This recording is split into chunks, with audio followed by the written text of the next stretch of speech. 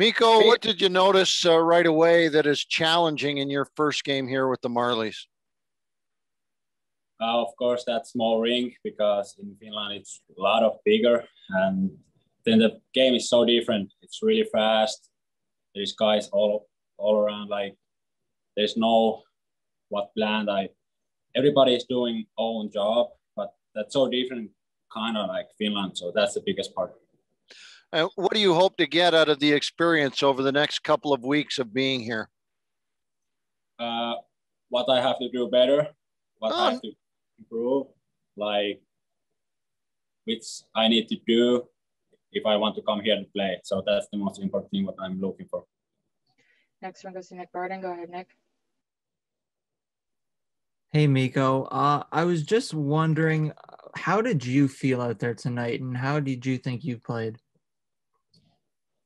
First period was really bad for me. Like the game was so fast. I wasn't mentally ready for that, but second period was much better. And third period, I think I played like my own game. Like I was my level. So, but the first two period wasn't me. Two more. Next one goes to Justin Levine. Go ahead, Justin. Hey, Mikko, thanks for doing this, and welcome to the Toronto Marlies. My question for you is this. You have been playing overseas hockey in Finland, so can you talk about, how playing hockey overseas prepares you for opportunities such as North American hockey and the American Hockey League, and, how that's helped you to get to this point now with the Marlies?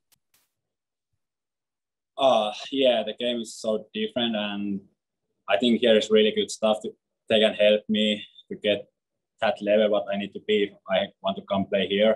And of course, we have good coaches in Finland, but this game is so different. So that's the most biggest thing. Like I have to grow this smaller rink, know what I'm doing, what's the biggest point, what I have to learn, like everything in the small rink. That's the biggest thing.